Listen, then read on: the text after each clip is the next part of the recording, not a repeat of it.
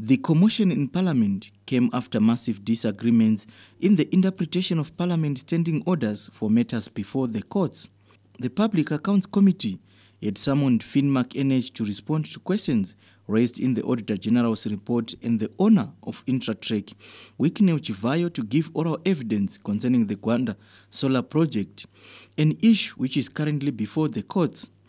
Different interpretation of the law between committee members ensued, and this led to personal confrontation between MDC-T proportional representative legislator Mbondiya and Temba Mliswa of Norton. We had the company represented by Mr. Chivayo, which was supposed to start first, and there were serious disruptions arising from some issues that were being raised by one of our committee members, Honorable Temba Mliswa.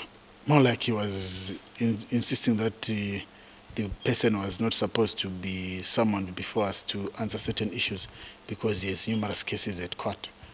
And the feeling of the other committee members was that the issues before the courts were different because the forensic report is not subject to any legal proceedings in court, and we needed him to clarify on just certain issues on what we wanted to understand. While Honorable Mbondiya refused to entertain questions from journalists, Honorable Mliswa chronicled what transpired. The gender aspect, women are saying that we're being beaten up. And today I got beaten by a woman, by an honorable member of parliament. I did not retaliate. I don't believe in beating women. But as you can see, she came, she punched me. I asked her, like the good Lord says, if you hit the other side, give the other side. That's exactly what I did.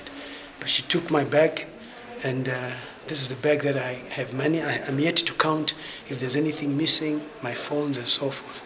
But this is what you have seen of men being abused in this house by women. I don't know what women organizations can say about this. I've already reconciled with her. You know, when we come to parliament, we've got a lot of issues. So at times you wake up on the wrong side, and you probably find somebody to burst your frustration and anger. Representatives of Intratrek and Finmark Energy companies will therefore need yet another day to give oral evidence in Parliament. Davson Vandira, ZBC News, Harare.